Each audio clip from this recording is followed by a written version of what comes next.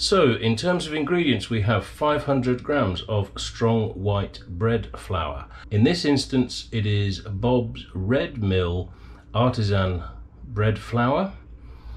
I have 7 grams of instant yeast. You could use 12 grams of fresh yeast. I do not know what that converts to in terms of active dried yeast. 10 grams of salt and 25 grams of oil. In this instance, I'm using canola, but you could use melted butter or soft butter. You could use olive oil, whatever your preferred type of fat is. In the mixer bowl, we have already measured out 350 grams of water, so we are ready to mix.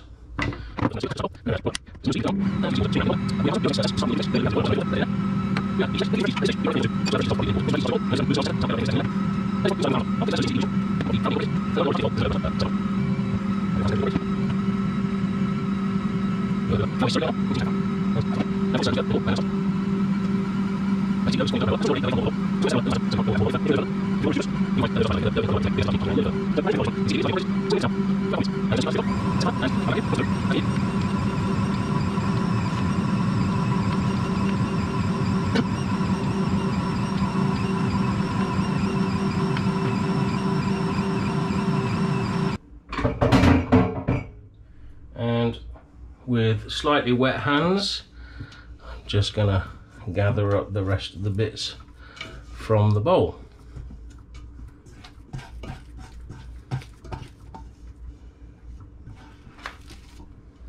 And there we have a very soft, silky dough.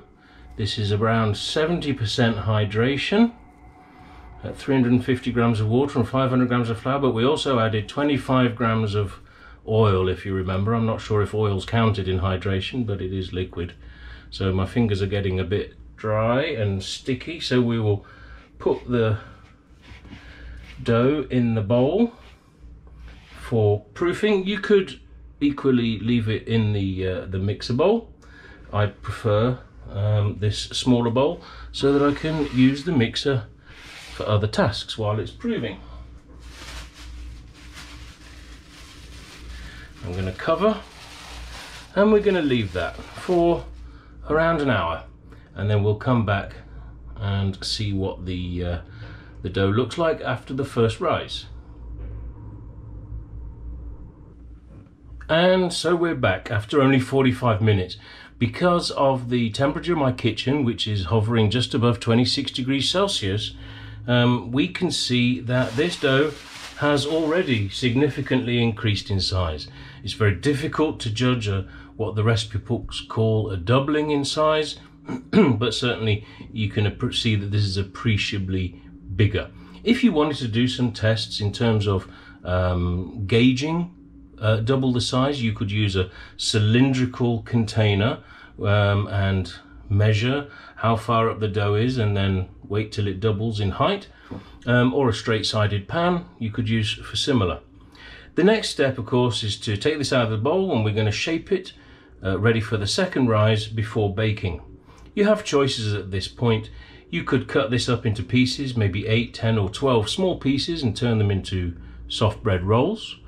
You could use a bread pan. We have this one, which is a 1 pound loaf tin. But today I think I'm going to go with a bloomer style, and for that I've prepared a baking sheet. And this baking sheet has this silicone baking parchment on it because it's reusable. This has been with me for a very long time already and is probably more eco-friendly than using disposable baking parchment. So, to make this happen, we're going to get a light dusting of flour on the work surface, removing any crumbs, and a little bit on the top of the dough. You see, there's not a huge amount of flour here, just a little bit of dust, little light dust so that it doesn't stick, a little bit of dust on the fingers, and there we go. That releases from the oiled bowl quite easily. just making sure that none of it is sticking to the work surface.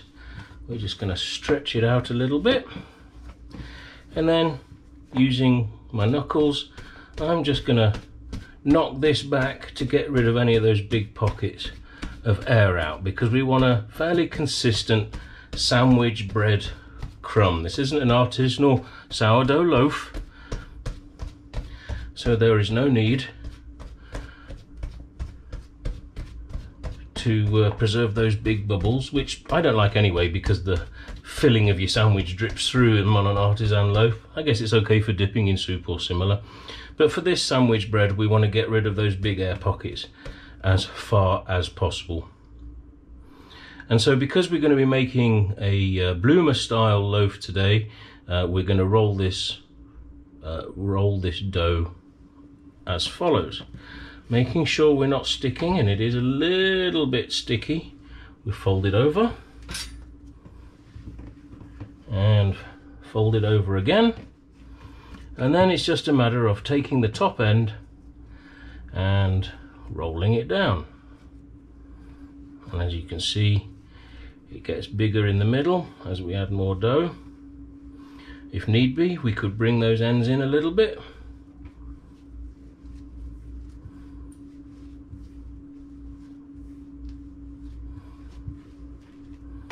There we have a fairly fat sausage, and a little bit more flour is going to help me just roll that out a little bit, bringing the ends down in size, aiming towards that classic bloomer shape. I'm not going to go too sharp on the ends, that would take me into batard territory, but you see, oh, there you go, you see the seam has pretty much incorporated into the rest of the dough. Oops, still sticking a little bit, so let me get this roll so that it's not sticking. There we go. And if you wanted to, you could pinch the ends to give a nice neat finish. Well, it's a shape.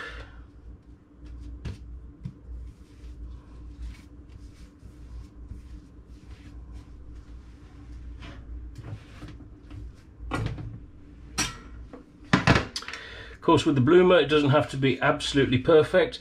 You'll find that that smooths out, and looks far better than it currently does once it's had a chance to rise a little bit further. So a little dusting of flour on top to prevent sticking.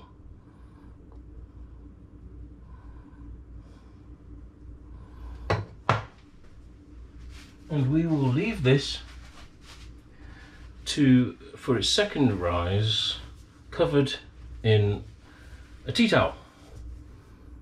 And based on the first rise, I think 30 minutes might make this blow up a little bit too much. We'll probably come back in 20 and see how it looks.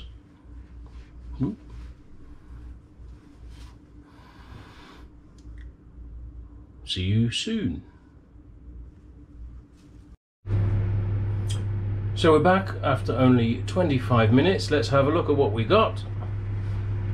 Ah, there we have a generally large splodgy blooper.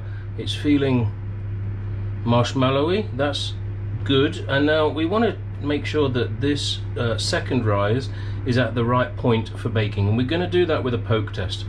We're going to poke a finger in. If we poke a finger in and it stays, the dimple stays all the way in, then we can expect that it's slightly overproofed because it's lost its bounce.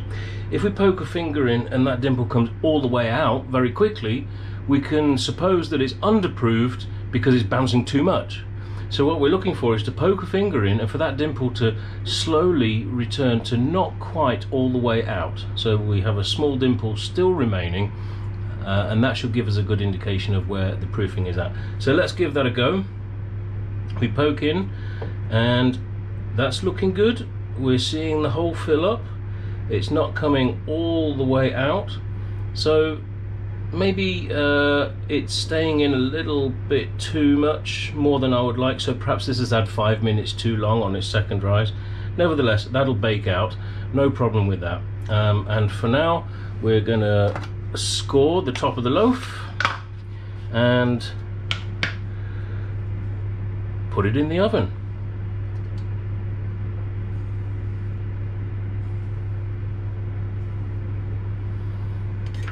We're going to bake this, I think, for around 30 minutes at 200 degrees Celsius, and then we'll check on it and see how it looks.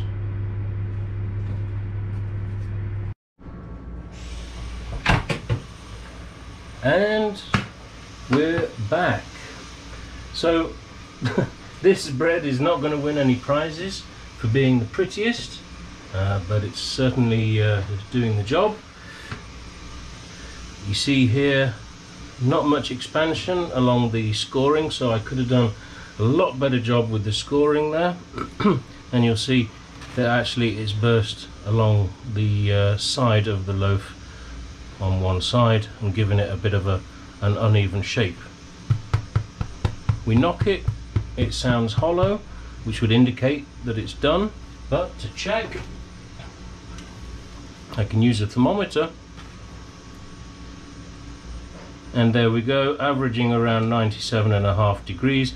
Anything above 95 degrees is cooked. You're aiming for 95 to 100 degrees Celsius, and that looks good. So we will set that down on a cooling tray. So we set that down on a cooling tray, and we'll give it at least 45 minutes to an hour to cool, so that the moisture inside that loaf is able to evaporate off and help the dough to set on the inside. If you cut into that too early, it's going to get gummy. So don't be tempted to go at it too soon. One thing I didn't mention during the baking process, you always have an option to add a heavy pan into the bottom of the oven and fill it with a cup of boiling water as you close the oven door. This will generate steam within the oven, and that'll give you a much crispier crust. Now, I added oil to this with the expectation of a nice soft loaf, and I'm looking for a softer crust on this bread when we come to eat it. So, during the cooling process, I'm going to cover it again with our tea towel, and that'll help retain that moisture inside and keep the crust nice and soft. That is it for TwistyBakes and the basic white bread with the Ankarsrum mixer. Let me know how you got on and what your techniques are for using the Ankarsrum when you're baking your bread. See you next time.